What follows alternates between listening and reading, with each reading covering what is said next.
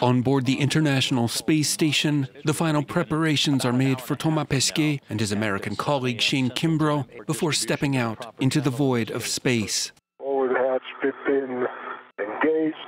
The astronauts began their spacewalk Wednesday to install new, more powerful solar panels, part of an ongoing effort to boost the aging orbital laboratory's electrical system. Their mission more hazardous than the average extravehicular activity, or EVA, as working with the ISS's power grid brings the risk of electric shock, and trial runs these days are fewer than they used to be. They got to practice together, but only a few times. So the way we do business now with International Space Station training, they get a few chances to see what would normally, back in the shuttle days, they had many runs of this kind of an EVA. So we're kind of counting on them studying their procedures.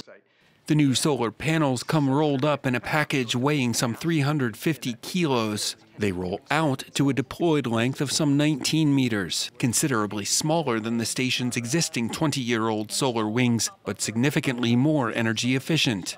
The old and new power panels will work in concert. The ISS needs the extra juice to accommodate an influx of paying visitors. A Russian film crew is set to arrive this fall, followed by 3 wealthy space tourists in late 2021.